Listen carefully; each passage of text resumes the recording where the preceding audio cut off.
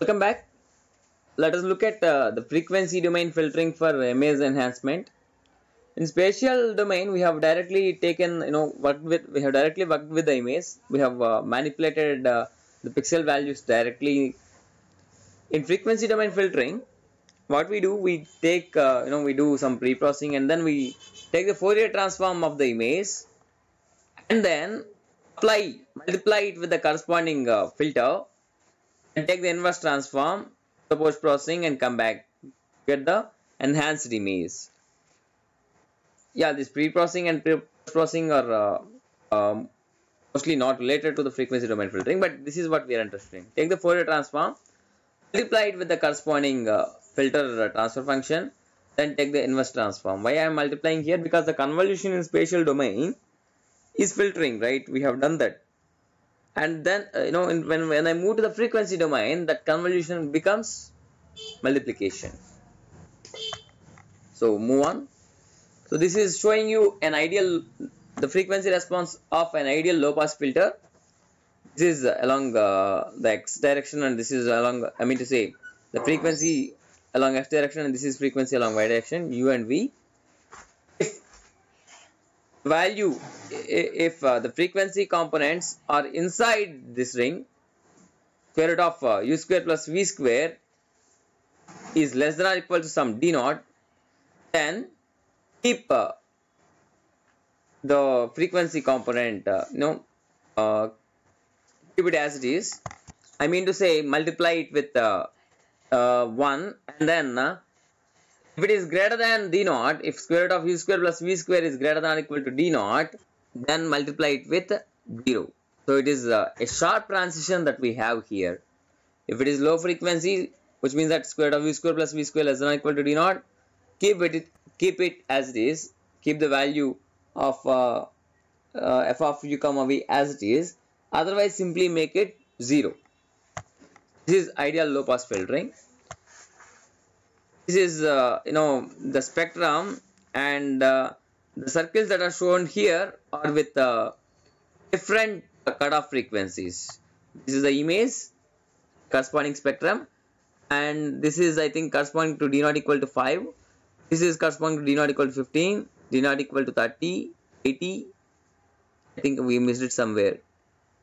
D naught equal to 5, maybe there's another ring here.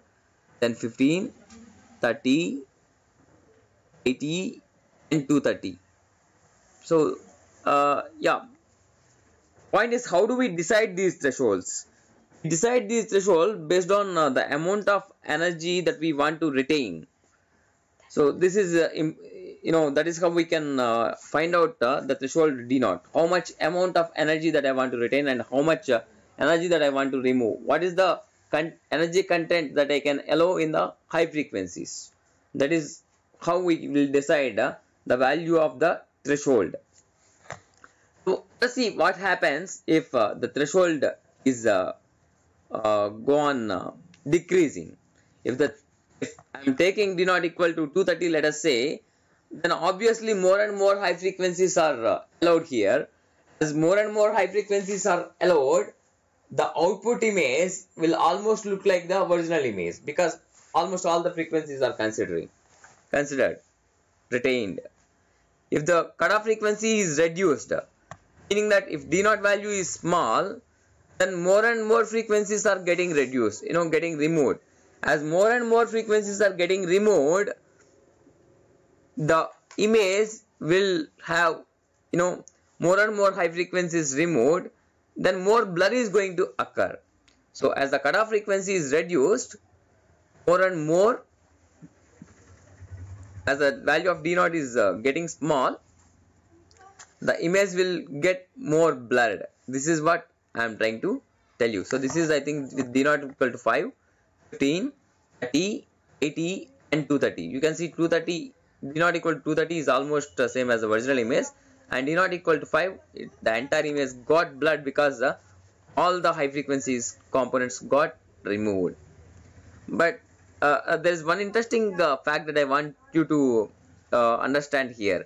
Is there any relation between the mask size that we have seen in spatial filtering and the cutoff frequency that we have seen here? let us say the mask size is increasing in the case of spatial domain. As the mask size is increasing in spatial domain, the mask, the cutoff frequency corresponding to the mask in the frequency domain, it is going to decrease. It is just like this. I have a rectangle, I have a gate function whose width is, if it is increasing, the sinc function in the frequency domain is going to, the width is going to reduce. If the rectangle width is increasing, the sinc function width is going to reduce. If the rectangular function it is decreasing, the width is decreasing, then the sinc function is going to increase. It is the same way. If the mask is in spatial domain, it is increasing, the cutoff frequency in the frequency domain it is going to reduce. If the mask size is decreasing as it is becoming a point processing, then what is going to happen? This is going to, the cutoff frequency is going to increase. So this you have to understand. One more thing I want you to see and understand. Here you can see some ring structures along the edges. This is happening because we have a ideal low pass filter which is having a sharp cutoff frequency. So it is like a rectangular function that we have in a sharp transition in the frequency domain, means it is convolving with the sinc function in the spatial domain. When we convolve with the sinc function in the spatial domain, you can see there's a, in the sinc function you can see there's a hill and then there's a valley, there's a hill and then there's a valley. So we are convolving the original image with this sort of mask where there's a bright region and then there's a dark region and then there's a bright region. That is why there is sort of ring structures happening here. It happens only in ideal low pass filter because of the sharp cutoff frequency. And here the ringing effect can be clearly explained because we are observing rings. This is called as ringing effect. This is for d not equal to 5. This is the corresponding frequency response of the filter, and the corresponding spatial response, impulse response, this is what we have. The impulse response of the filter, you can see it is clearly a sinc function. The output image is nothing but convolution of the original image with this sinc function. Let us consider this is the input image. The input image is being convolved with the sinc function. That is why you can see at these points it got valleys and then the ring structures that are formed. It is because of sharp cutoff frequency. We have impulse response to be sinc function, and when we convolve it with sinc function, we observe these rings because of the structure of the sinc function. And the next thing is in order to avoid this sort of rings, what we will do, instead of taking sharp cutoff frequency, we will take the cutoff, a gradual change from passband region to the stopband region. A very good example of this is a Butterworth filter. So a Butterworth filter, you can see here there is not a the sharp cutoff frequency, the sharp transition is replaced with a gradual transition here. This is the gradual transition I am talking about. But as the order is increasing, this Butterworth filter is going to move towards a ideal filter. So this is Butterworth filter for you, and as I said, as the cutoff frequency is decreasing, you will have more and more blur. But important point is that you don't have a ringing effect here. This is the impulse response of the Butterworth filter for different order of the filters. So for the first order filter, you don't have any ring here. For the second order filter, you don't have any ring. As the order is increasing, we know that the Butterworth filter is going to move towards the ideal filter. Hence, will have you can observe the rings as the order of the, you can observe the ringing effect as the order of the Butterworth filter is increasing. So in order to even remove this also, let us move to the most most popular filter, which is the Gaussian filter, Gaussian low pass filter. Gaussian filter, as we move away from the center frequency, h of u comma v is going to decrease, and the transition is very smooth here, so you will not observe any sort of ringing effect here. I told you already, the low pass filter can be used to remove the leakages in the letters in document processing. So this is the example of it. You can see this with different cutoff frequency Gaussian filter. You can see that as the cutoff frequency is reduced, there is a blur is going to happen, and there is no ringing effect again here. This is another example where this lady has some wrinkles around the eye. So when we do Gaussian low pass filtering, you can see that more and more blur is going to happen, and then the wrinkles are going to get removed, and she looks more beautiful than the previous image. Okay, high pass filter, it is simply 1 minus the frequency response of the low pass filter. So it's simply the inverted case of it. Earlier this is entire black region, and this is white region. Now it is the other way.